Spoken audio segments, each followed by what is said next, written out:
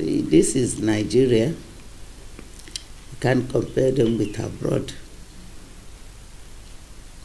But you have to understand, in my own case, you know, I was in the army for a long time when I got married to my late husband.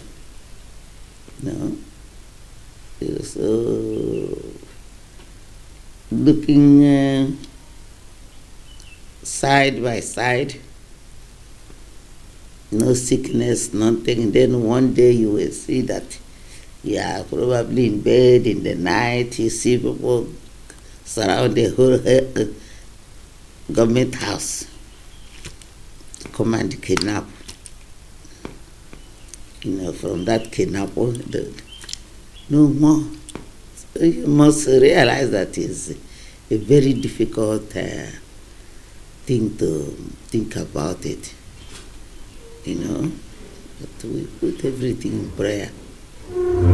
See, I didn't know that things like that can ever happen. And I saw it, I witnessed it.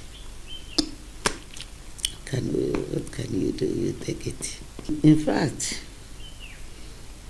I was in Abuja, Buhari, the head of state, called me to Abuja. And we discussed at length